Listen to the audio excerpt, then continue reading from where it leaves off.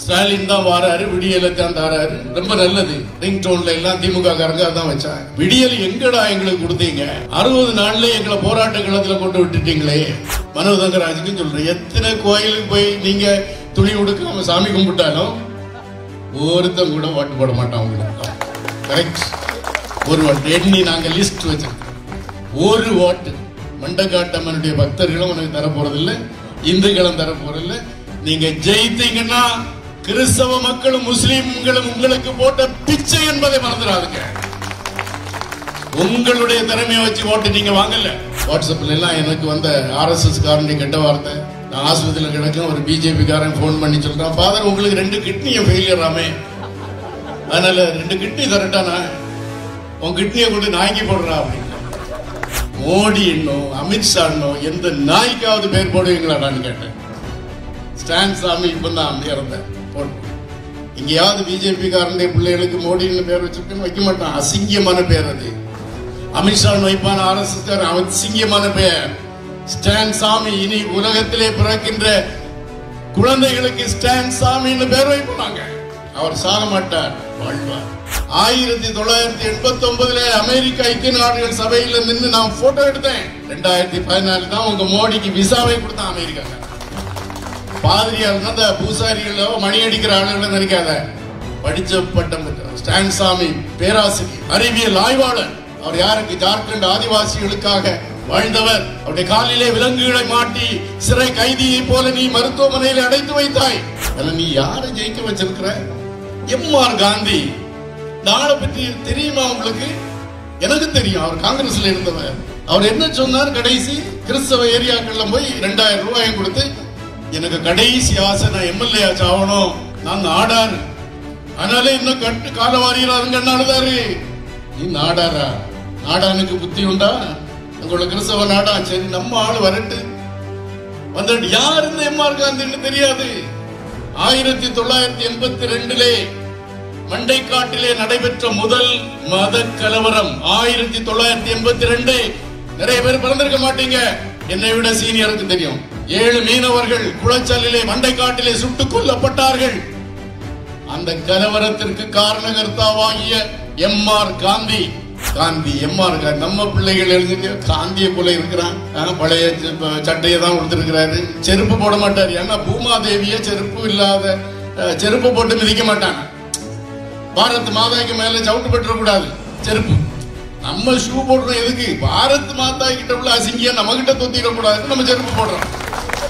பூமாதேவியால நமக்கு சொறி சிறங்கெல்லாம் வந்துடக்கூடாதுன்னு சொல்லி தமிழக அரசு இலவச செருப்பை கொடுத்துட்டு, இந்த பூமாதேவி ரொம்ப டேஞ்சரஸ் ஆளு, சொறி பிடிக்கும், சிறங்கு பிடிக்கும், அதனால ஒரு செருப்பு போட்டுக்கன்னு போட்டேன். இவரு செருப்பு போட மாட்டார். பாரத் மாதாக்கு மேல எப்படி செருப்பு வச்சு சவுட்டு?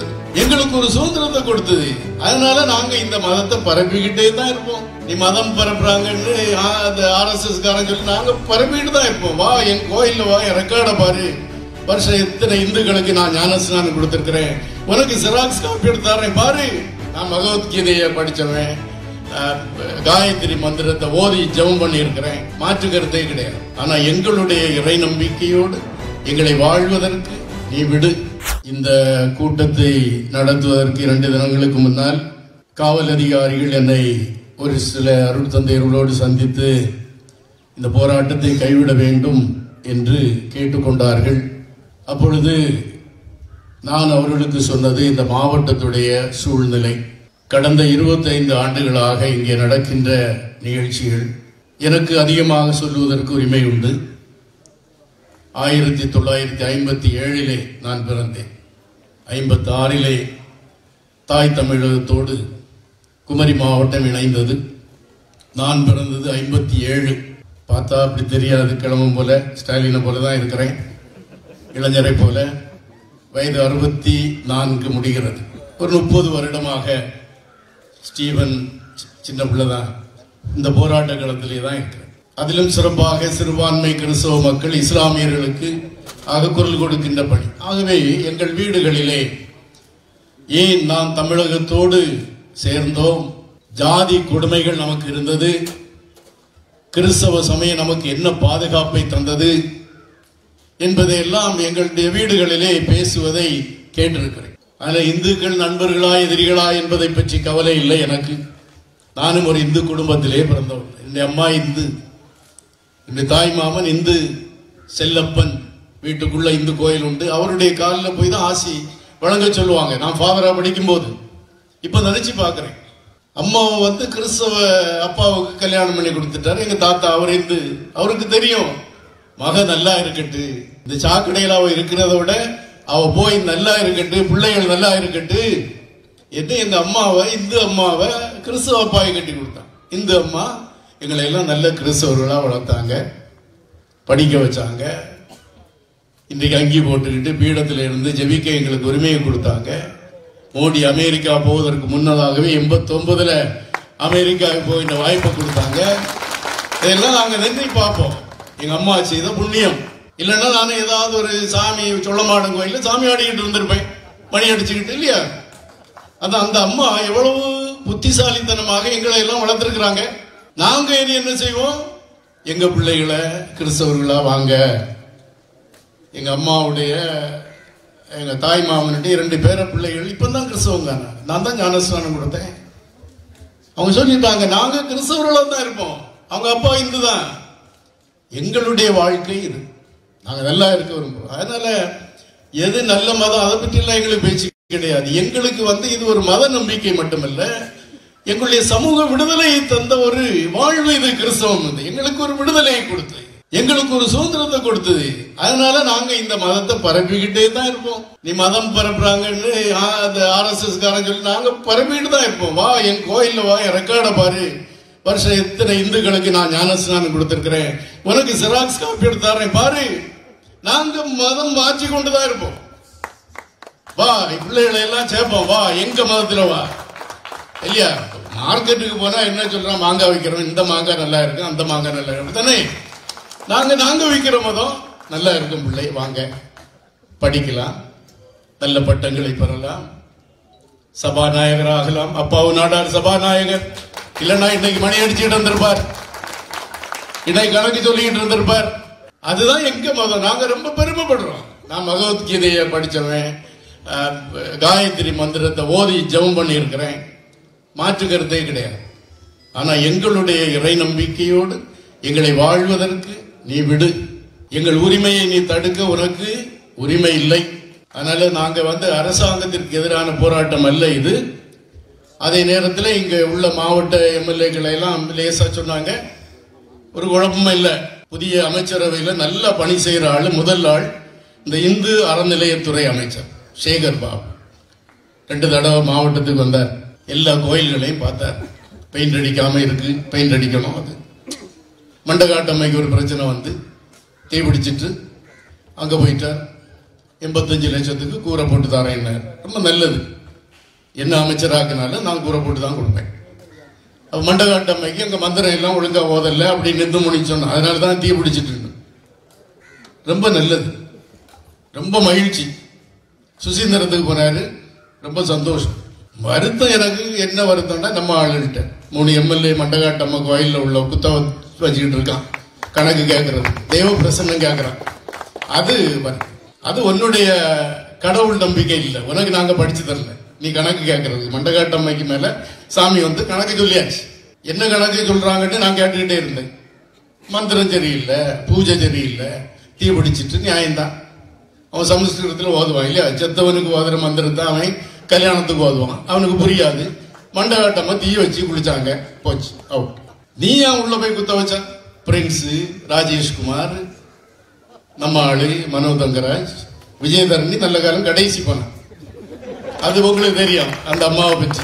உங்களுடைய விளவங்கோட்டுடைய நிரந்தர மகாராணி செருப்பு போடாம போனாங்கன்னு கம்ப்ளைண்ட். அப்போ கணக்கு கேட்க நீ குத்த வச்சீங்க, நோ ப்ராப்ளம், அருமனைக்கு வரல, விட்டுருங்க. சுசீந்திரன் கோயிலுக்கு, தானுமாலைய பெருமாள் கோயிலுக்கு போனீங்க. ஒரு காலத்தில் நம்ம போக முடியாது, அமைச்சர் லாரன்ஸ தேர் பிடிச்சு இழுக்க கூட விடல, ஏன்னா அவர் நாடார் சமுதாயத்தை சார்ந்தார். இப்போ உங்களுக்கு அலவுட், பர்மிஷன் கிடைச்சு. மனோ தங்கராஜன் போறாரு. இந்த மனுஷன் ஒரு சட்டை போட்டுக்கிட்டு போக கூடாதா? குளத்துல இருந்து குளிச்சுக்கிட்டு வந்தவன போல ஒரு டவலம் போட்டு நம்ம கோயிலுக்கு எவனாவது வந்தா விடுவோமா? கிறுக்கன் ஒருத்தன் வந்திருக்கான், வெளியே பாடுச்சு. உனக்கு தான் அதுல நம்பிக்கை இல்லையா? நீ வெளியே நில்லு. நீ தானுமாலே சாமிக்கு காணிக்கையை போட்டுட்டு போ, வெளியே நில்லு. நீ சீலை உடுக்காம நீ அந்த கோயிலுக்குள்ள எங்களுக்கு அவமானம் இல்லையா இருக்கு? ஒன்னு சட்ட போட இல்ல படிச்சு தந்த மதம் இந்த கிறிஸ்தவ மதம் இல்லையா? எங்க பிள்ளைகள்லாம் எப்படி வராங்க கோயில்ல? கல்யாணம் கட்டாரு கோட்டு சூட்டு டை போட்டுட்டு வராங்களா? சொல்லி கொடுத்தோம் நம்ம. ரிங்கல் தூபே மிஷினரிகள் நான் நல்லா உடுத்துக்கிட்டு வாடா. நீ வணங்குற கடவுள் சூப்பர் கடவுள், ஸ்டைலா போகல. நீ துணி உடுக்காம போற, நல்ல காலம் வேஷ்டி மட்டமாவது உடுத்துட்டு போற. இது வருத்தம் தான் எனக்கு. என் மந்திரிக்க ஃப்ரெண்டு வந்தா சொல்லுங்க, நீங்க கையெல்லாம் திமுக அடிக்கிறீங்க, காங்கிரஸுக்கு அடிக்கிறீங்க, அதெல்லாம் எனக்கு ப்ராப்ளம் கிடையாது. இது எங்களுக்கு கொஞ்சம் மனவல். நான் போக மாட்டேன். எனக்கு இந்து கோயில்கள் எங்க குடும்பத்தில் உண்டு, நான் உள்ள போக மாட்டேன். டொனேஷன் கொடுப்பேன், உள்ள வர மாட்டேன். எனக்கு நம்பிக்கை இல்லை. ஆகவே அமைச்சர்களிடம் இந்த வருத்தம் உண்டு. அடுத்து சிறுபான்மை ஆணையம் பீட்டர் அல்போன்ஸ் ஒரு ஆள் இருக்கிறார் இல்லையா, நல்ல ஒரு கத்தோலிக்க கிறிஸ்தவர். சிறுபான்மை அமைச்சர் ஜிஞ்சி மஸ்தான். சேகர் பாபு வந்து வர தெரியுதா? நீங்க 2 பேரும் ஏன் வரல எங்களுடைய பிரச்சனையை கேட்கறதுக்கு? சிறுபான்மை மக்கள் அதிகம் பாதிக்கப்படுகின்ற இந்த மாவட்டத்திலே சிறுபான்மை மக்களுடைய குறைகளை கேட்க சிறுபான்மை ஆணைய தலைவர் எங்கே? சிறுபான்மை அமைச்சர் எங்கே? பதில் சொல். ஸ்டாலின் தான் வாராரு, விடியலை தான் தாராரு, ரொம்ப நல்லது. ரிங் டோன்ல எல்லாம் திமுக காரங்க தான் வச்சாங்க. விடியல் எங்கடா எங்களுக்கு கொடுத்தீங்க? 60 நாள்ல எங்களை போராட்ட களத்தில் கொண்டு விட்டுட்டீங்களே இல்லையா? பதவியேற்று 60 நாள்ல உங்களுக்கு எல்லாம் நாங்க எவ்வளவு உழைச்சோம். வாட்ஸ்அப்ல எல்லாம் எனக்கு வந்த RSS காரனுடைய கெட்ட வார்த்தை. நான் ஆஸ்பத்திரியில் கிடக்கும், ஒரு பிஜேபி காரன் போன் பண்ணி சொல்றான், ஃபாதர் உங்களுக்கு 2 கிட்னியும் ஃபெயிலியர் ஆமே, அதனால 2 கிட்னி தரட்டானா, உன் கிட்னியை கொண்டு நாய்க்கு போடுறா அப்படின்னு. அந்த அளவு எங்க மேல வெறுப்பு வர காரணம் என்ன? எஸ்டிபி சுல்பிகார் அலிக்கெல்லாம் தெரியும். நாங்க அவங்க எம்எல்ஏக்கள் போக முடியாத ஊர்களுக்கு நாங்க போனோம். அங்க உள்ள அருட்தந்தைகளை சந்தித்தோம், கடலோர மக்களை சந்தித்தோம். இந்த தடவை ஓட்டு போடுங்க, திமுக வரட்டும் ஆட்சிக்கு, நம்முடைய கஷ்டம் எல்லாம் போய்விடும், வேற எதுவும் பார்க்காதுங்க. எம்எல்ஏக்கள் போக முடியல, நாங்க போனோம். அதனால எனக்கு நியாயம் இருக்கு. நான் சொல்றேன், ஏன் வரல நீங்க? ஏன் பயப்படுறீங்க? கிறிஸ்தவ சிறுபான்மை மக்களுக்காக குரல் கொடுக்க உன்னை தடுத்தது யார்? அதான் சொன்னாங்க, குமாரதாஸ் இல்லையே, ஆல்பின் இல்லையே. உண்மைதான், நாங்க இருக்கிறோம், கவலைப்படாதுங்க. மிச்சம் நாங்க 4-5 பேர் இருக்கிறோம், நாங்க ரெடி. நாங்களும் ஸ்டான் சாமியை போல ரெடி தான் போறது. எங்களுக்கு குடும்பம் பிள்ளைகள் எல்லாம் 2வது தான், கிடையாது அதுல விட்டுட்டு வந்துட்டோம் ஸ்டான் சாமியை போல. ஆனால் இந்த மைனாரிட்டி கமிஷன், மைனாரிட்டி மினிஸ்ட்ரி எல்லாம் ஏன் வரவில்லை? 5 எம்எல்ஏக்களையும் 6 பேரையும் உட்கார வச்சு நாங்க துண்டத்தோளையில கருங்கல்ல மீட்டிங் போட்டு நாங்க சொன்னது, கிறிஸ்தவ மக்களுடைய உரிமையை நீ பாதுகாப்பாயா? பாதுகாப்போம் ஃபாதர், பட்டு போடுங்க, சொல்லுங்க. சேகர் பாபுக்கு ஒண்ணு சொல்றேன், நீ எத்தனை கோயிலுக்கு குடமுழுக்கு கொடுத்தாலும், மனோதங்கராஜுக்கும் சொல்றேன், எத்தனை கோயிலுக்கு போய் நீங்க துணி உடுக்காம சாமி கும்பிட்டாலும் ஒருத்தம் கூட ஓட்டு போட மாட்டான் உங்களுக்கு. கரெக்ட். ஒரு ஓட்டு எண்ணி நாங்க லிஸ்ட் வச்சிருக்கோம். ஒரு ஓட்டு மண்டகாட்டம்மனுடைய பக்தர்களும் உனக்கு தர போறதில்லை, இந்துக்களும் தர போறதில்லை. நீங்க ஜெயித்தீங்கன்னா கிறிஸ்தவ மக்களும் முஸ்லீம்களும் உங்களுக்கு போட்ட பிச்சை என்பதை மறந்துடாதுங்க. உங்களுடைய திறமையை வச்சு ஓட்டு நீங்க வாங்கல. அது எல்லா எம்எல்ஏ கிட்டையும் சொன்னேன், பிரின்ஸ் கிட்டையும் சொன்னேன். உங்களுக்கு போட சொன்னது யாரு? எங்கள் ஆயர்கள் எங்க கண்ண அசைப்பாங்க. இந்த கிறிஸ்தவ ஊழியர்கள் பந்தேகோஸ் ஊழியர் வீடு வீடா போய் சொல்லுவாங்க. நாகர்கோயில கூட்ட சுரேஷ் ராஜன் கேட்டோம், நாங்க வந்து கிறிஸ்தவ வீடுகளை சந்தித்து ஓட்டு கேட்கட்டா? வேண்டாம் ஃபாதர், ஒருவேளை இந்து ஓட்டு கிடைக்காம போயிடுச்சுன்னா எம்ஆர் காந்தி ஜெயித்தார். சரி, நாங்களும் வந்து போக வேண்டாம், நம்மாலே அவங்களுக்கு கிட்டக்கூடாது. ஆனா நீ யாரை ஜெயிக்க வச்சிருக்கிற? எம்ஆர் காந்தி. இந்த ஆளை பற்றி தெரியுமா உங்களுக்கு? எனக்கு தெரியும், அவர் காங்கிரஸ்ல இருந்தவர். அவர் என்ன சொன்னார்? கடைசி கிறிஸ்தவ ஏரியாக்கள்ல போய் 2000 ரூபாயும் கொடுத்து, எனக்கு கடைசி ஆசை நான் எம்எல்ஏ ஆச்சு ஆகணும், நான் நாடார், அதனால இன்னும் கட்டு காலவாரியாருங்க அழுதாரு.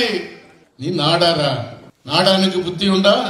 அங்குள்ள கிறிஸ்தவ நாடா? சரி, நம்ம ஆளு வரட்டு. வந்துட்டு யார் இந்த எம்ஆர் காந்தின்னு தெரியாது. 1982 மண்டைக்காட்டிலே நடைபெற்ற முதல் மத கலவரம் 1982. நிறைய பேர் பிறந்திருக்க மாட்டீங்க, என்னை விட சீனியருக்கு தெரியும். 7 மீனவர்கள் குளச்சலிலே மண்டைக்காட்டிலே சுட்டுக் கொல்லப்பட்டார்கள். அந்த கலவரத்திற்கு காரணகர்த்தாவாகிய எம்.ஆர். காந்தி வரலாறு சொல்லும் 7 சடலங்களை நாகர்கோவில் மருத்துவமனையில் இருந்து சுமந்து கொண்டு மண்டைக்காட்டுக்கு பவனியாக போன கூட்டத்திலே நான் உண்டு. அந்த எம்.ஆர். காந்திக்கு நீ நாடார்னு ஓட்டு போட்ட அந்த எம்.ஆர். காந்தி அருமனையில் என்ன சொல்றாரு? நான் இந்து, நாகர்கோயில்ல நாடார், நீ இங்க இந்து. அப்படிதான் சுரேஷ் ராஜ் தோற்கடிச்சான். திமுகவில் உள்ள நாடாலும் சேர்ந்து திமுக ஆட்சியால் தொழிலதிபர் என்று பணம் முதலிலே சம்பாதித்த எம்.சி. பாலனுடைய வீடு இந்த சதி திட்டம் தீட்டப்பட்டது. செயல்படுத்தினார்கள். காந்தி எம்.ஆர். நம்ம பிள்ளைகள் எழுதி காந்தியை போல இருக்கிறான், பழைய சட்டையை தான் கொடுத்திருக்கிறாரு, செருப்பு போட மாட்டார். ஏன்னா பூமாதேவிய செருப்பு இல்லாத செருப்பு போட்டு மிதிக்க மாட்டாங்க. பாரத் மாதாக்கு மேல சவுட்டு பெற்றக்கூடாது செருப்பு. நம்ம ஷூ போடுறோம் எதுக்கு? பாரத் மாதா கிட்ட உள்ள அசிங்கியம் நம்ம கிட்ட தொத்திடக்கூடாது, நம்ம செருப்பு போடுறோம். பூமாதேவியால நமக்கு சொறி சிறங்கெல்லாம் வந்துடக்கூடாதுன்னு சொல்லி தமிழக அரசு இலவச செருப்பை கொடுத்துட்டு, இந்த பூமாதேவி ரொம்ப டேஞ்சரஸ் ஆளு, சொறி பிடிக்கும், சிறங்கு பிடிக்கும், அதனால ஒரு செருப்பு போட்டுக்கன்னு போட்டேன். இவரு செருப்பு போட மாட்டார். பாரத் மாதாக்கு மேல எப்படி செருப்பு வச்சு சவுட்டது? அந்த ஃபங்க்ஷனுக்கு வரக்கு ஒரு பையன் வந்தான், எனக்கு ஒரு ஆம்பளை பிறந்திருக்கு ஃபாதர், ஞான ஸ்நானம் கொடுக்கணும், ஒரு நல்ல பெயர் சொல்லுங்க, ஸ்டைலான பெயர். நீங்க அமெரிக்கா எல்லாம் போயிருக்கீங்க, கம்ப்யூட்டர் ஸ்டைல். எனக்கு இந்த கம்ப்யூட்டர் பெயர் பிடிக்காது, என் பேரே பொன்னையா, பழைய பேர், நான் பழச விரும்புவேன், ஆனா எனக்கு ஒரு நல்ல பெயர் இருக்கு, போடுவியா உன் பிள்ளைக்கு? போடு. என்ன பேர் ஃபாதர்? ஸ்டான் சாமி. போடு, ஸ்டான் சாமின்னு போடு. அது வரலாற்று பெயர். அவருக்கு நோபல் பரிசு கிடைக்க போகுது. ஐக்கிய நாடுகள் சபை இன்றைக்கு கண்டனம் தெரிவிச்சிருக்கு மோடிக்கு. நிச்சயமாக நோபல் பரிசு கிடைக்கும் போது அது மோடியுடைய, அமித்ஷாவுடைய மூஞ்சில உலக நாடுகள் காரி துப்புகின்ற நிகழ்ச்சியாக இருக்கு. போடு, ஸ்டான் சாமின்னு போடு. ஒரு தாத்தா சொன்னார், மோடி இன்னும் அமித்ஷா இன்னும் எந்த நாய்க்காவது பேர் போடுவீங்களாடான்னு கேட்டேன். ஸ்டான் சாமி இப்பதான் இறந்தார், போடுவோம். எங்கேயாவது பிஜேபி காரனுடைய பிள்ளைகளுக்கு மோடின்னு பேர் வச்சிருக்கேன்னு வைக்க மாட்டான், அசிங்கமான பேர் அது. அமித்ஷா வைப்பான RSS அசிங்கமான பெயர் ஸ்டான் சாமி. இனி உலகத்திலே பிறக்கின்ற குழந்தைகளுக்கு ஸ்டான் சாமின்னு பேர் வைப்பாங்க. அவர் சாக மாட்டார், வாழ்வார். அப்படிப்பட்ட இறை நம்பிக்கையிலே வளர்கின்ற ஒரு சமூகம் இந்த குமரி மாவட்ட கிறிஸ்தவ இஸ்லாமிய சமூகம். இந்த சமூகத்தை அழிக்கலாம் என்று நினைத்தால் உங்களால் முடியாது. அழகா சொன்னார் இஸ்லாமியர்கள், எங்க முடிய உதிரத்தை கூட, ரோமத்தை இல்லை, எங்க பாசி எங்க மயிரை கூட நீ பிடுங்க முடியாது, அதான் அர்த்தம். அதெல்லாம் தமிழ் பைபிள்ல இருக்கு. எங்க ஒரு மயிரை கூட நீ பிடுங்க முடியாது. ஃபாதர் இப்படி சொல்றான்னு பழைய ஆட்கள்லாம் பேசுற நல்ல வார்த்தை தான். எங்க வீடு நாங்க மெஜாரிட்டி 42% இருந்தோம். நான் எல்லாம் இப்போ 62% தாண்டியாச்சு. இன்னும் கொஞ்ச நாள் பண்ண 70%. அதனால நாங்க வளர்ந்துட்டு தான் இருப்போம், நீ தடுக்க முடியாது. அதை ரொம்ப எச்சரிக்கையாக இந்து சகோதரர்களுக்கு நம்ம சொல்ல விரும்புறோம். அது RSS யாரும் சரி, பிஜேபி காரனாலும் சரி, எங்களுக்கு கவலையே கிடையாது. நீ தடுக்க முடியாது. எங்களுக்கு என்ன கவலை, வருத்தம், இந்த மாவட்டத்தில் இருக்கிற அதிகாரிகள். ஒரு RDOக்கு தெரிய வேண்டாமா? சொல்லுவாங்க இல்லையா பைபிள்ல, அறிவு வேணும், அதை விட ஞானம் வேணும். நீ IAS IPSங்கிறது அறிவு. ஞானம்னா என்ன? பழைய காலத்து 3ஆம் கிளாஸ் தாத்தா சொல்ல இருந்த கொடை எடு, இப்ப மழை பெய்யும் போல இருக்கு, அது ஞானம். அவர் சேட்டலைட் ஒன்றும் கண்டுபிடிக்கல, அவன் புத்திசாலி, தெரியும். நீ RDOவா இருக்கலாம், அறிவு வேண்டாமா உனக்கு? இல்லையா? சாலமன் ஒரு குழந்தைய கொண்டு 2 பொம்புள்ள போச்சுதான், இந்த குழந்தை எனக்கு தான் சொந்தம். ஒருத்தி சொல்ல எனக்கு வெட்டு, ஒரு வாழை எடுத்து 2ஆ வெட்டு, ஆளுக்கு ஒரு பீஸ் கொடுன்னா. உண்மையான அம்மா அழுதுட்டா விட்டாதுங்க. அவன் அறிவாளி, ஞானி. RDO 2 பேரும் சண்டை போடுறியா, பூட்டு. நீ அங்க ஜெபம் பண்ணக்கூடாது. அங்க ஜீசஸ் படம் வச்சிருக்கிறியா பங்கு தந்தையுடைய இல்லத்துல, அதை தார்பாலம் போட்டு. என்ன காவல்துறை, என்ன அதிகாரி. இதுக்கு முன்னால ஒரு அம்மா இருந்தாங்க RDO, உங்களுக்கு தெரியாது, அது பக்கம் RSS. என்ன கூட ஒரு விசாரணைக்கு கூப்பிட்டாங்க, எனக்கு முடியல, கீழே விழுந்து இந்த பக்கம் எல்லாம் கட் ஸ்டிச்சு போட்டுக்கிட்டு இருக்கிறான். என் கூட ஒரு கிரிமினல் நிற்கிறான், RSS காரன் விசாரிக்கிறோம். நான் இங்கிலீஷ்ல பதில் சொன்னேன். நான் அமெரிக்காவிலையும் கனடாவிலையும் இங்கிலீஷ் படித்தேன். இவா எங்க படிச்சாருன்னு நமக்கு தெரியாது. என்னட்ட இங்கிலீஷ் கூப்பிட்டாரு. அதுக்கு போல சொல்ற, நீங்க ரொம்ப படிச்ச ஆள் போல இருக்கு. You seem to be an educated man. I said, I am more educated than you. உன்னை விட அதிகம் படித்தவன். ஒரு பழைய ஜிப்பா தான் போட்டு நிற்பேன், தெரியாது நான் யாருன்னு. 1989 அமெரிக்க ஐக்கிய நாடுகள் சபையில் நின்று நான் போட்டோ எடுத்தேன். 2014 தான் உங்க மோடிக்கு விசாவை கொடுத்தான் அமெரிக்கா. பாதிரியால் அந்த பூசாரிகளோ மணி அடிக்கிற ஆளுகளை நினைக்காத, படிச்ச பட்டம் பெற்ற ஸ்டான்சாமி பேராசிரியர், அறிவியல் ஆய்வாளர். அவர் யாருக்கு? ஜார்க்கண்ட் ஆதிவாசிகளுக்காக வாழ்ந்தவர். அவருடைய காலிலே விலங்குகளை மாட்டி சிறை கைதியை போல நீ மருத்துவமனையில் அடைத்து வைத்தாய். கடவுள் நம்பிக்கை உள்ளவங்க இல்லையா? மோடியுடைய கடைசி காலம் மிக மிக பரிதாபமாக இருக்கும். எழுதி வைத்துக் கொள்ளுங்கள். நாம் நம்புகின்ற கடவுள் உயிரோடு இருக்கிறார் என்றால் அமித்ஷா மோடிகளை எல்லாம் நாயும் புழுக்களும் சாப்பிடுகின்ற நிலையை வரலாறு காண வேண்டும். வரலாறு காணும். எங்களுடைய சாபம் உன்னை அழிக்கும், நிர்மூலமாக்கும். இந்த அளவு சிறுபான்மை மக்களுக்கு கொடுமை தருகின்ற ஆட்சி இருக்கின்ற வேளையிலே கன்னியாகுமரி மாவட்ட அதிகாரிகளுக்கு நாங்கள் ஒன்றை சொல்லிக் கொள்கிறோம். RSS பாசிச சக்திகளை கட்டுப்படுத்துங்கள். எங்களுடைய ஜெப கூடங்களை நிறுத்தாதீர்கள், மூடாதீர்கள். மூடுகின்றவன் மீது நடவடிக்கை எடுங்கள். எங்களை ஜெபிக்க விடுங்கள். எங்களுடைய சமூகம் இந்த மூலை முடுக்கெல்லாம் இருக்கும். எனக்கு சிலர் போன்ல கேட்பாங்க, நீங்க எந்த ஊர்ல இருக்கிறீங்க ஃபாதர்? நாகர்கோவில் பஸ் ஸ்டாண்ட்ல இறங்கி ஜார்ஜ் பொன்னையான்னு சத்தம் போடு, 2 பேராவது வந்து கேட்பான், என்ன ஆச்சு உனக்கு பிரச்சனை இல்லை, ஃபாதருக்கு ஊரை காட்டி தருவான். கிறிஸ்தவர்கள் எல்லா இடத்துலயும் இருப்பான், எல்லா இடத்துலயும் இருப்பான். அதனால எங்களுக்கு எல்லாம் சில நேரத்தில் ஒரு சினிமா பார்க்க ஆசையா இருக்கும், வெக்கமா இருக்கும். அங்க மாறு வேஷத்துல போனாலும் அங்க ஒருத்தன் நிப்பையும் ஃபாதர் சினிமாக்கு வந்திருக்காரு போல இருக்குன்னு சொல்லுவான், கண்டுபிடிச்சிருவான். எல்லா இடத்துலயும் இருப்பான். 10 அடிக்கு ஒரு கிறிஸ்தவன் இருப்பான், 100 அடிக்கு ஒரு குருசடி இருக்கும், 300 அடிக்கு ஒரு கோயில் இருக்கும். இது கன்னியாகுமரி, இப்படிதான் இருக்கும் கன்னியாகுமரி. நாங்க படிச்சோம், முன்னேறோம், வளர்ந்தோம், உழைத்தோம், வெற்றி பெற்றோம். மீண்டும் எங்களை பழைய நிலைக்கு மாற்றுவதற்கு தான் இந்த பாசிச சக்திகள் திட்டங்கள் வகுத்து செயல்படுகின்றன. அதை இந்த மாவட்டத்திலே உள்ள அதிகாரிகள் தடுத்து நிறுத்த வேண்டும்.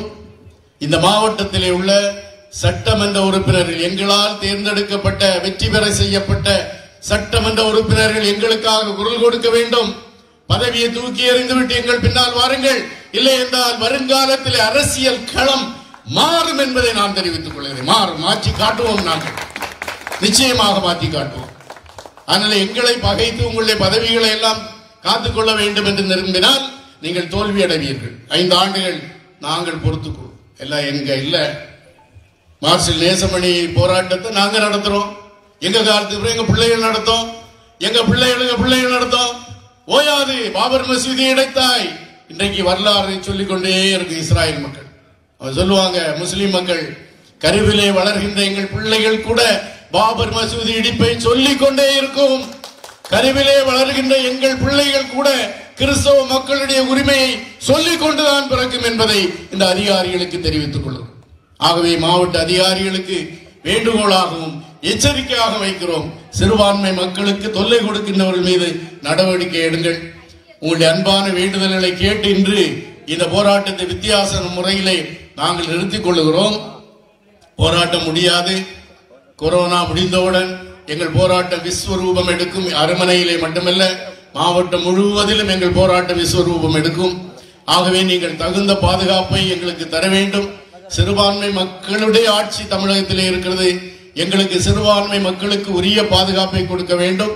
அதிலும் குறிப்பாக கிறிஸ்தவ மக்களுக்கும் இஸ்லாமிய மக்களுக்கும் இந்த மண்ணிலே நாங்கள் அனுபவித்து வருகின்ற பாதுகாப்பை முழுமையாக கொடுக்க இந்த அதிகாரிகள் உதவ வேண்டும் என்று இந்த வேளையிலே நான் கேட்டுக்கொண்டு திரளாக இந்த கூட்டத்திலே கலந்து கொண்ட உங்கள் அனைவருக்கும் நன்றி கூறி விடைபெறுகின்றேன். நன்றி, வணக்கம்.